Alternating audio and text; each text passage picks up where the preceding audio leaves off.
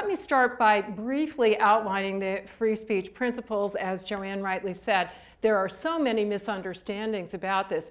Too often we hear binary statements, each opposite from the other, but linked by being equally incorrect. So we often hear even public officials and journalists, people and lawyers, people who should know better, saying hate speech is not free speech, right? That was said when Ann Coulter was denied a platform at Berkeley last spring.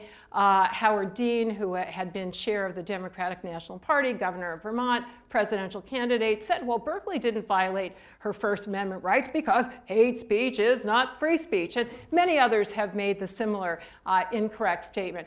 Conversely, we often hear statements that hate speech is constitutionally protected. And that absolute statement is also not completely correct.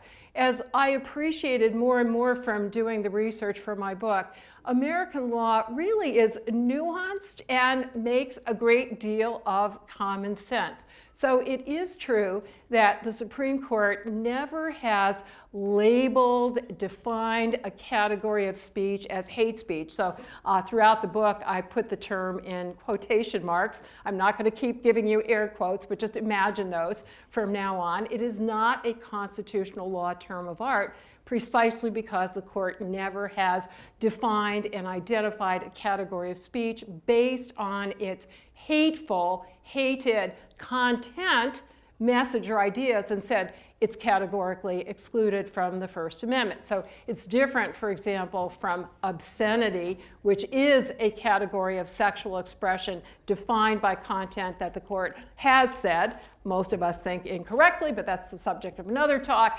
Obscenity is a term of art for categorically excluded expression. Hate speech is not.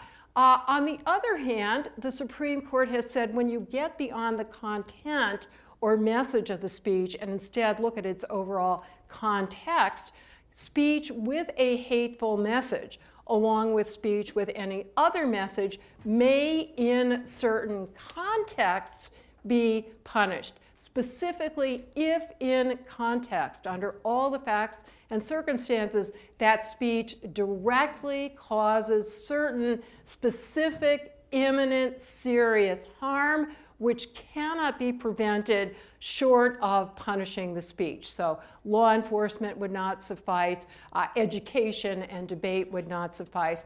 That's a very strict exception, but it is satisfied by many important situations involving hateful speech.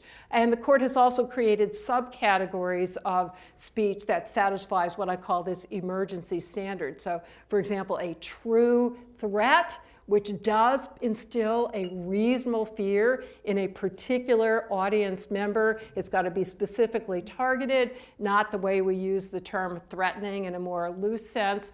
An intentional incitement of imminent violence. And let me give you one other example.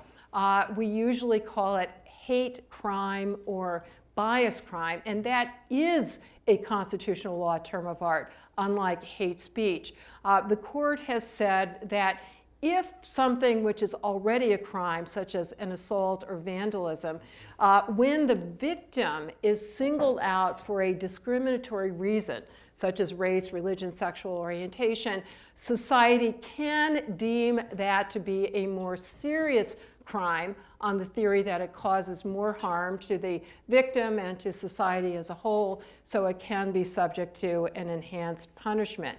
Let me give you one example of a recent case in which the United States Supreme Court unanimously refused to create and recognize a category of unprotected hate speech. It was less than a year ago, one of the court's most recent free speech cases, and it was called Mittal versus Tam. Simon Tam, an Asian American rock musician, had created a band consisting of other Asian American rock musicians, and they gave their band a name which traditionally has been an ethnic slur. So on some campuses, I would have to give you a trigger warning at this point. They called their band the Slants, Well, guess what? Simon and his fellow Asian American rock musicians were not choosing that name because they wanted to denigrate people of Asian origin. It was exactly the opposite. They were celebrating their ethnic heritage, asserting their pride, seeking the empowering step of reclaiming and reappropriating that term. But the bureaucrats in the U.S. Patent and Trade Office decided that it was disparaging on the basis of ethnicity, and they denied Simon the right to choose his name, to give his and by the way, it was a play on words. It was his slant on the term as well, and he chose it for that reason as well. Fortunately, the United States Supreme Court 9-0 struck down that law. And I emphasize 2 points here. Number one, for all of the division that we see on the court on so many civil liberties and constitutional law issues, this is a point where there is enormous consensus. And I think regardless of what point you are on the ideological spectrum, it behooves you to join with the Supreme Court in celebrating not only, and here's my second point about that case, in one fell swoop, what was being respected was not only his free speech rights, but also his equality rights.